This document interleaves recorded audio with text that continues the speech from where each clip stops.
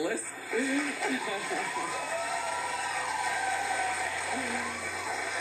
But a lot of people thought that was a joke. Me fainting on my set, no, that was not a joke. You know, I don't want to fall. I'm a tall woman, and it's a long way down. I'm also a woman of a particular age, and I'm not trying to break anything. And I don't do stunts and jokes for you like that. I don't need that. We were 48 minutes into our show, and I was being briefed by one of my producers as to what we're doing next, you know, after the commercial break. And I felt it as she was talking to me. All I heard was blah, blah, blah, blah, blah. And all I'm thinking is, Wendy, oh my gosh. And the crew brought out the plexiglass podium that you saw, which we were about to do our Halloween costume contest. So I'm on this. I'm like, well, and meanwhile she's talking blah, blah, blah. And I'm like, all right, Wendy, well, at least you're wearing flats and you're holding on to this. And there's only 12 more minutes of the show. You can do it, girl.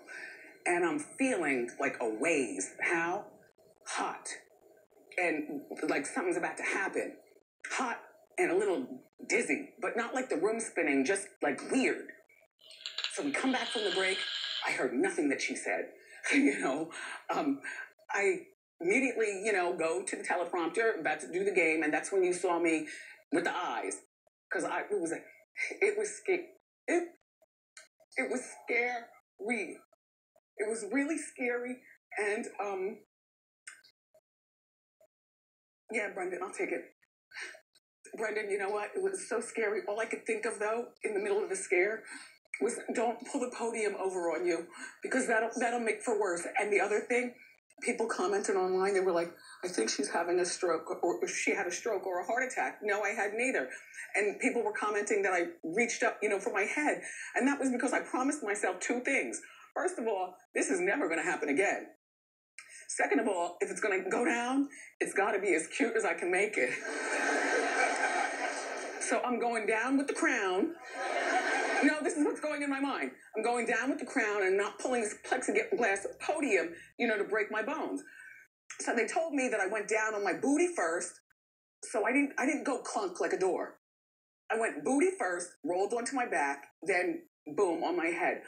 I have no headache, no lump on my head. At 53 years old, no aching in my body. I'm shocked. I am shocked. The paramedics come. Oh, it's chaos behind the scenes. The co-hosts are, there's pandemonium on the floor. I'm on the floor, but I was told I was only down for 3 seconds. Everybody's telling, when I open my eyes, Wendy, don't move. But I'm trying to get up. And the next thing I know, my husband comes out and, collects me and brings me backstage. Because he knows what I want to do. And that is hurry up, giddy up, because I want to come back out here and close out the show like the champ I am. I do.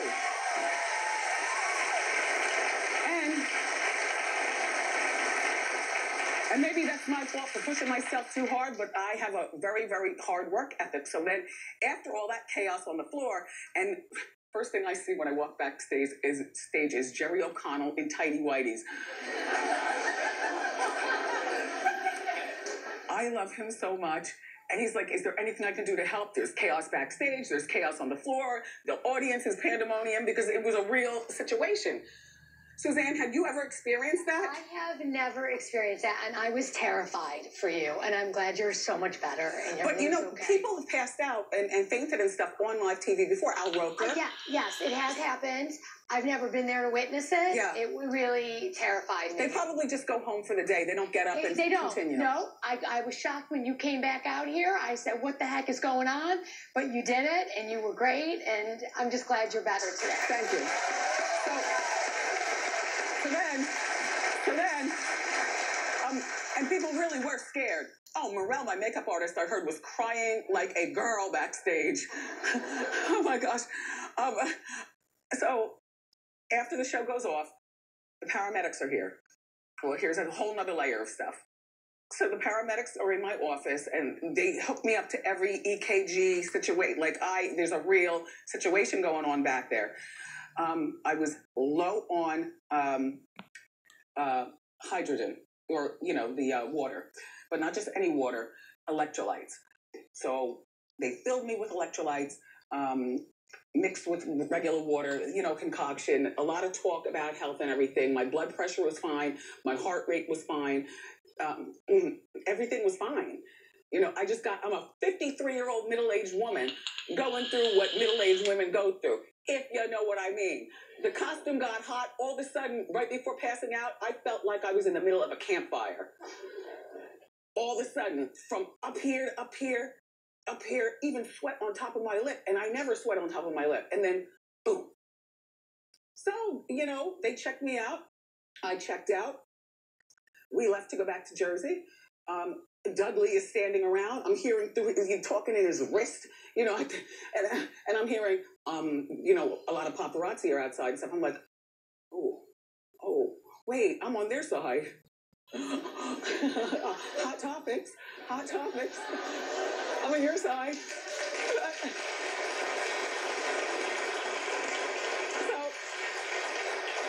But the news outlets were outside, and also the Wendy watchers, my co-hosts who had just been released from the audience area, they waited outside too. So there were like 200 people standing outside, and it was a little overwhelming because I like to be on this side of Hot Topics, not that side. So we get in the car. And I put the window down just to, give a wave. Because they have a job to do, too. Give people what they need. Just put down, wave. I'm fine. We went back to Jersey. Then the driver goes, we're being followed by 4 vehicles. Like, what? The Leonardo DiCaprio is going on? What? It's all overwhelming already. Because staff treated, you all treated me like Diana Ross. You do realize that, right? I had no idea that when a talk show host passes out, like the red carpet gets rolled out.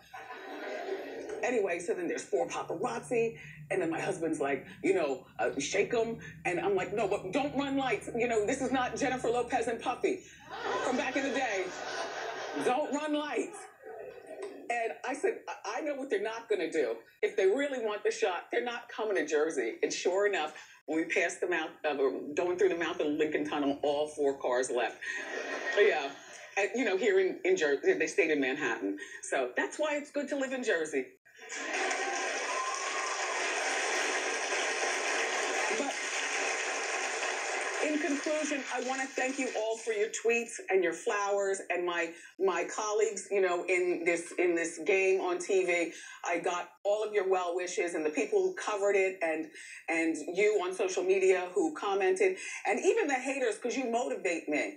You know what I mean? No, I wasn't stroking out. And for people who thought that I was trying to get this purple chair next, nope, I'm here for a long time.